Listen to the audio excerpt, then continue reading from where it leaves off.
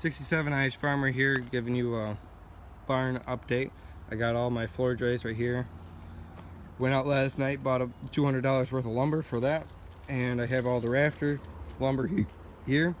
I have one rafter built. I need another 23 made, and here's the mess of the barn. I got to take all these support parts off. This tie plate on the top has to come off. These two walls, this wall and this wall, are not the same as in the back. They're actually narrower in the front, so I got to square that up. This corner here is not square and that one is, so I got to bend this side out a little bit more, redo the foundation a little bit, extend that out, and then I'll have a 12 by 16 building.